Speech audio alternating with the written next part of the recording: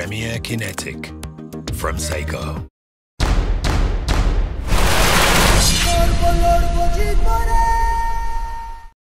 I was getting ankle pain like 20 minutes ago, and you know, he come and he pulled my ankle.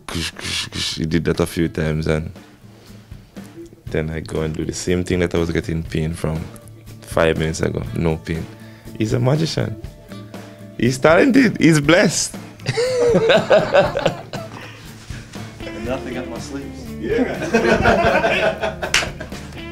No, it's actually, there's a bit of methodology there. You know, you have to look at the history, clinical history, ask him a lot of questions about what happened, when did he start feeling the pain, all those sort of things. And sort of from that you can get a bit of a picture in your head of what's happened, what's occurred, what structures might be at fault.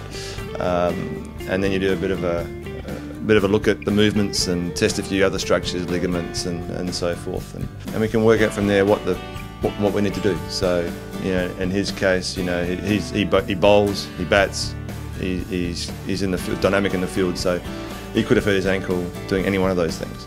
But because a lot of the guys actually in the heat of the moment, they're so full of adrenaline, they're warm, they don't actually recall how they hurt themselves.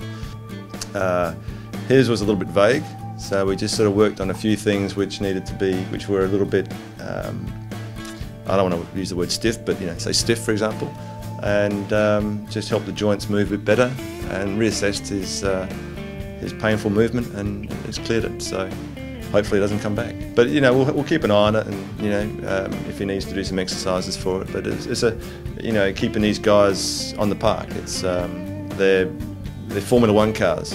You know, they need a bit of fine tuning every now and again. You know, vroom, vroom, vroom, vroom. Yeah, fast cars.